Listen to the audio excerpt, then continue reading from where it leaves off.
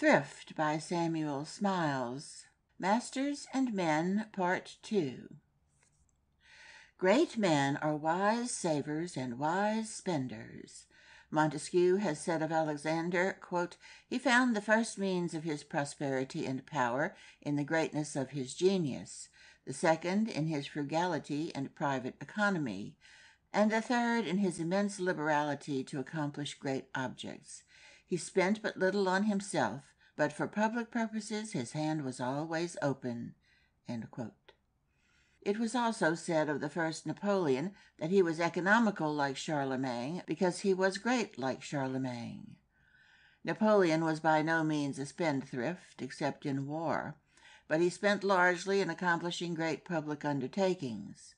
In cases such as these, economy and generosity are well combined. And so it is in the cases of all men possessed of energy, industry, and great powers of organization. It may seem out of keeping to compare great producers with great commanders, yet the manufacturer often requires as much courage, as much genius, as much organizing power as the warrior. The one considers how he shall keep his operatives in working order, the other how he shall keep his soldiers in fighting order. Both must be men of enterprise, of boldness, of keen observation, and close attention to details. And the manufacturer, from his position, needs to be the most benevolent man of the two. Viewed in this light, we regard Sir Titus Salt not only as a captain of industry, but as a field marshal of industry. He has been called the Prince of Manufacturers. Titus Salt is a son of a Yorkshire wool stapler. In the early part of his life he was a farmer near Bradford, and his inclination for agricultural pursuits was such that it was thought he would continue to pursue this vocation. Being, however, a partner with his father in the wool business, and observing that manufactures were rapidly extending into the neighborhood, he withdrew from the partnership and commenced business at Bradford as a wool spinner. He was one of the first to observe the use of alpaca wool. Large quantities of that material were stored at Liverpool, imported from the Brazils. But the wool found no purchasers until at length Mr. Salt bought a quantity and spun it into an entirely new fabric. He then proceeded to buy up all the alpaca that was to be found in Liverpool, made arrangements for purchasing all that came into the market, went on spinning alpaca, and eventually established the manufacture. This was the foundation of Mr. Salt's fortune. At length, after about 20 years' labor as a manufacturer, Mr. Salt thought of retiring from business and again betaking himself to his favorite agricultural pursuits. He intended to retire on his 50th birthday, but before that time had arrived, having 5 sons to provide for, he reversed his decision and resolved to continue in business a little longer and to remain at the head of the firm. Having come to this determination, he made up his mind to leave Bradford. The borough was already overcrowded, and he did not like to be a party to increasing the population. He looked about for a site suitable for a manufacturing establishment, and at length fixed upon a large piece of ground in the beautiful valley of Ayr.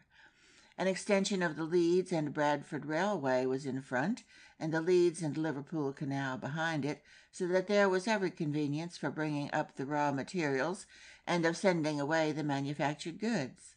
On that spot Saltaire was erected, a noble monument of private enterprise, liberality, and wisdom. It is not necessary to describe Saltaire. The buildings connected with the new works cover 6½ acres.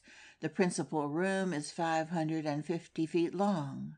The weaving shed covers 2 acres. The combing shed occupies 1 acre. Everything is large, roomy, and substantial. The cost of constructing the factory and the dwellings for the workpeople amounted to more than £140,000. On the opening day, Mr. Salt dined 3,500 persons in the combing shed. At the dinner he said, "I cannot look around me and see this vast assemblage of friends and workpeople without being moved.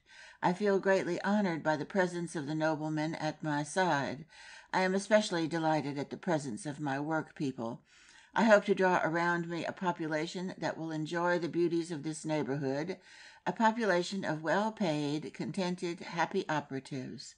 I have given instructions to my architects that nothing is to be spared to render the dwellings of the operatives a pattern in the country, and if my life is spared by divine providence, I hope to see satisfaction, contentment, and happiness around me.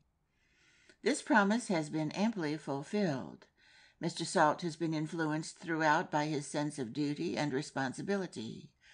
When he was applied to by the French government for information as to his factory, he replied, "What has been attempted at Saltaire arose from my own private feeling and judgment, without the most remote idea that it would be made the subject of public interest and inquiry." With respect to the factory itself, little need be said. The object of its construction is to save time in the process of production. Not a minute is lost in pushing the material from one department to another. Every horsepower of steam is made to do its utmost, every moment of time is economized, and the productive capabilities of the factory are thus greatly increased. We prefer to speak of the immense improvement which Mr. Salt, or rather Sir Titus Salt, has effected in the physical and moral condition of his work people. The plan of the works shows that Saltaire has been provided with a church, a Wesleyan chapel, and a literary and philosophical institution. Large schools have been provided for boys, girls, and infants, with abundance of playground.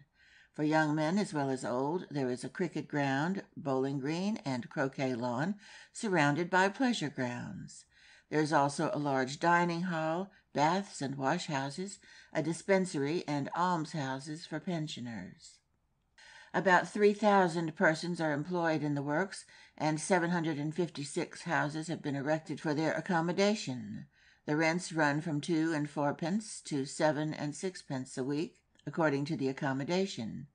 Some of the houses are used as boarding houses. The rents include rates and water supply, and gas is sold at a low price. The cottages are built of stone, lined with brickwork. They contain a parlor or long room, a kitchen or scullery, a pantry and cellar, and 3 bedrooms. Each house has a separate yard with the usual offices. The work people are well able to pay the rents. Single workmen earn from 24 to 35 shillings a week. A family consisting of a father and 6 children earn £4 4 shillings a week, or equal to a united income of over £220 a year. The comfortable houses provided for the work people have awakened in them that home feeling which has led them to decorate their dwellings neatly and tastefully, a sure sign of social happiness.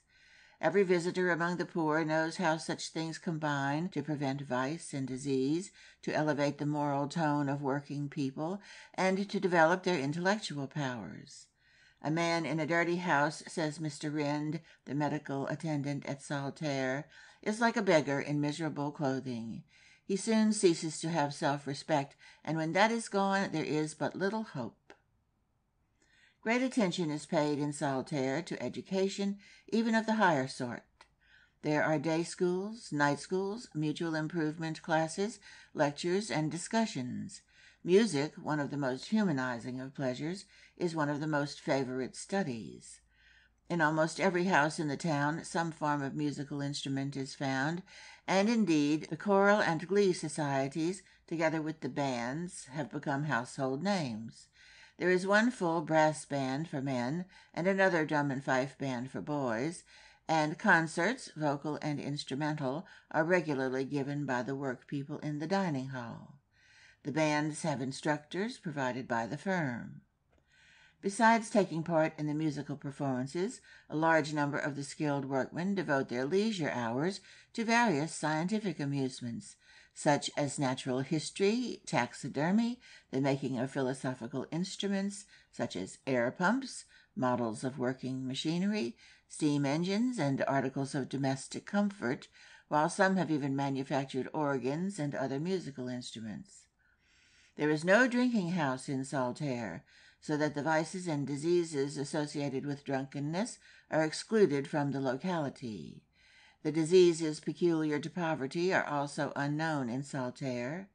Everything is attended to: drainage, cleansing, and ventilation. There are baths of all kinds: plunge baths, warm baths, Turkish baths, and douche baths. And the wash house, to enable the women to wash their clothes away from their cottages, is a great accommodation, inasmuch as indoor washing is most pernicious and a fruitful source of disease, especially to the young. The workpeople are also thrifty.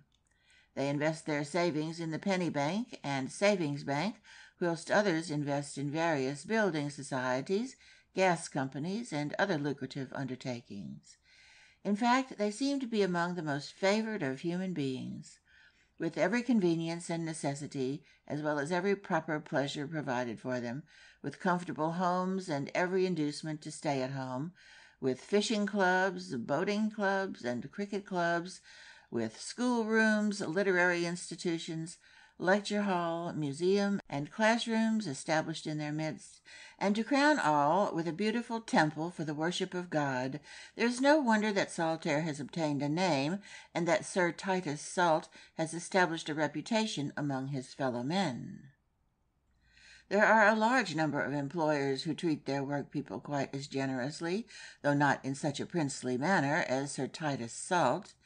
They pay the uniform rate of wages, help and encourage the employed to economize their surplus earnings, establish savings banks and penny banks for their use, assist them in the formation of cooperative associations for the purchase of pure food at a cheaper rate, build healthy cottages for their accommodation, erect schools for the education of their children, and assist them in every method that is calculated to promote their moral and social improvement.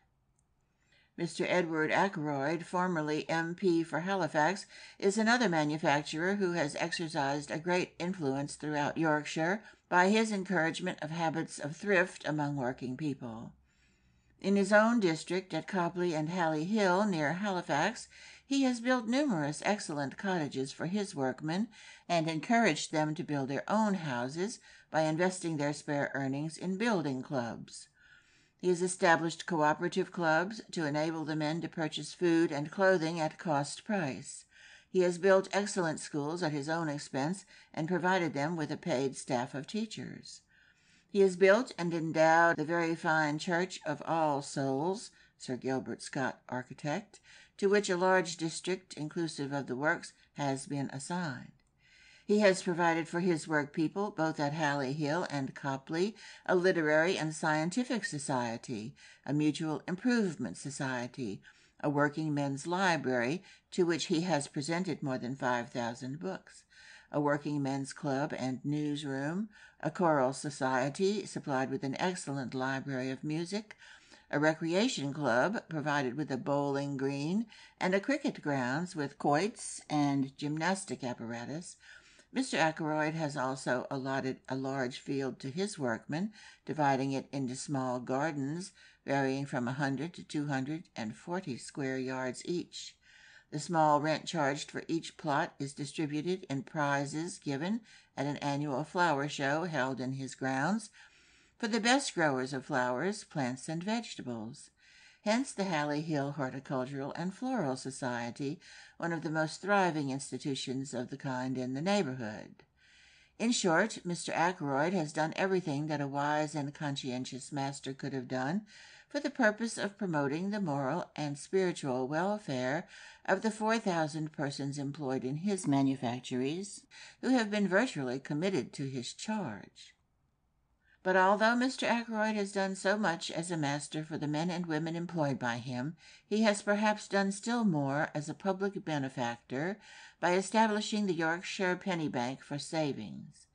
As early as the year 1852, Mr. Ackroyd instituted a savings bank to enable his workpeople to deposit sums of from 1 penny upwards. The system was found to work so well and to have such a beneficial effect in making people provident that he conceived the idea of extending its operations throughout the West Riding of Yorkshire. Having obtained the cooperation of several influential gentlemen, the scheme was started in 1856, and an Act of Parliament was obtained for constituting the Yorkshire Penny Savings Bank as it now exists. Mr. Ackroyd has recently furnished an introduction to the narrative of the Yorkshire Penny Bank, from which we extract the following passage. Quote, "The way by which thoughts or chance suggestions enter into the minds of men is sometimes passing strange. They may be the offspring of wayward fancy, or they may be the whisperings from a higher source. To the latter cause I am willing to attribute the idea which flashed across my mind during the present year, to give to the public something beyond the bare outline of the scheme in which for years many of them have taken a warm personal interest. It occurred in this wise when in town I occasionally attended during Lent the services at Whitehall Chapel for the sake of hearing the Lenten sermon preached by one of Her Majesty's chaplains. One remarkable sermon of the series was delivered by the Reverend Charles Kingsley on the 12th of March on behalf of the Supplemental Ladies' Association of the London Society of Parochial Mission Women. In the sketch which the preacher gave of this excellent institution, he referred to the book entitled East and West, in which the benefits derived by the London poor from the association are clearly set forth. But he dwelt chiefly on the wide separation which divides rich from poor, class from class, in London, and on the dangers which threaten society from this cause, as was recently exemplified in France.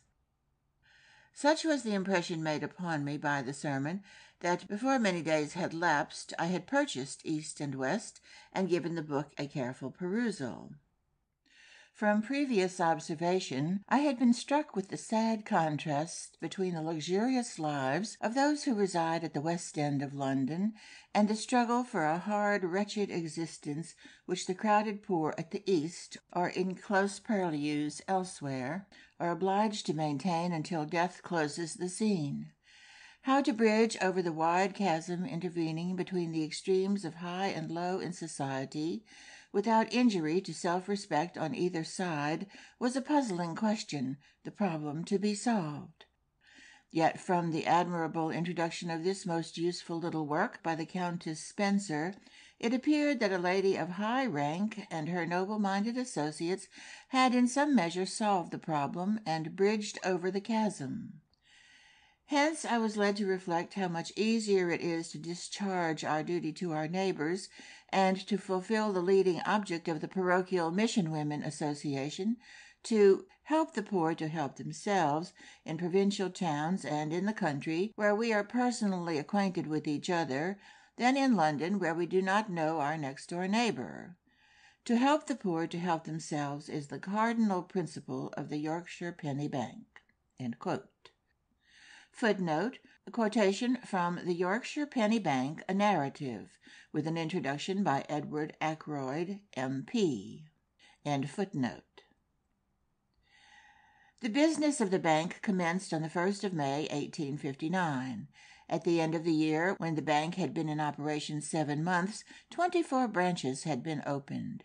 It went on increasing in the number of branches and depositors, and in the amounts deposited. In 1874, about 250 branches had been established, and the amount of investments in the name of trustees had reached nearly £400,000. The Yorkshire Penny Bank does not interfere with the Post Office Savings Bank. It has a special function, that of teaching the young of either sex the habit of saving. It is also convenient to the adult worker as a convenient receptacle for his savings. Many have been induced to save, in consequence of the banks having been brought almost to their very doors. One of the most remarkable facts connected with the history of penny banks is the sympathetic influence of juvenile thrift upon paternal recklessness and intemperance. The fact is well worthy the consideration of temperance advocates, who would probably effect much greater practical good by enabling working people to save their money in the penny banks than by any speech-making agency. Take, for instance, the following illustrations from Mr. Ackroyd's narrative.